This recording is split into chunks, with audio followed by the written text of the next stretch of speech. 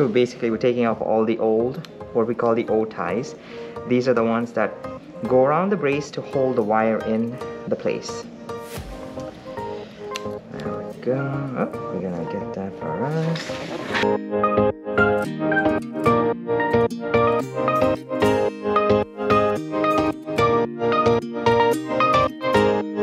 Write down for me. Okay, so there's a lot of crowding here. Open for me. Crowding means you see how this tooth is behind, this is over.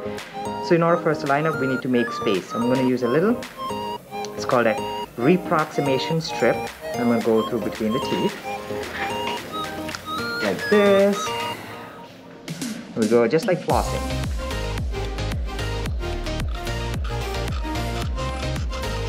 A little pinch here and there. Half the time we're just kind of removing some debris stuck between the teeth.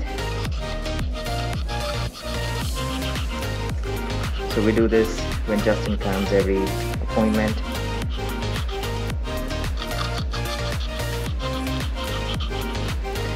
This is called reproximation or IPR, interproximal reduction.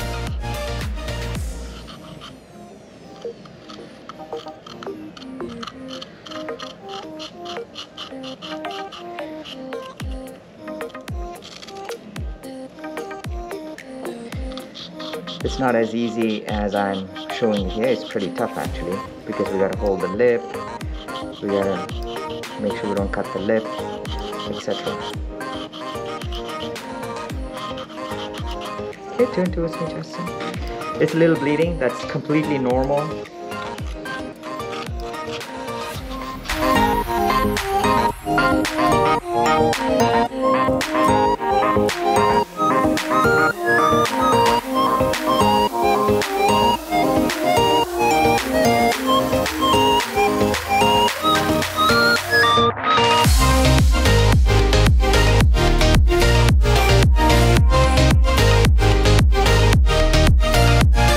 So we're putting this coil to create space. So I did a little bit of polishing. I'm going to put this coil as well to create more room and also to line up.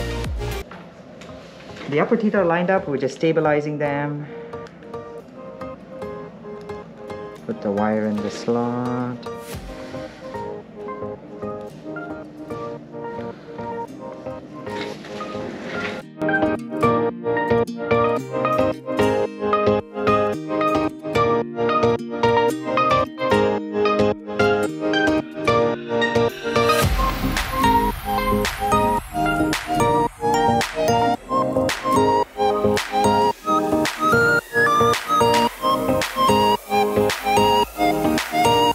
Success of orthodontic treatment.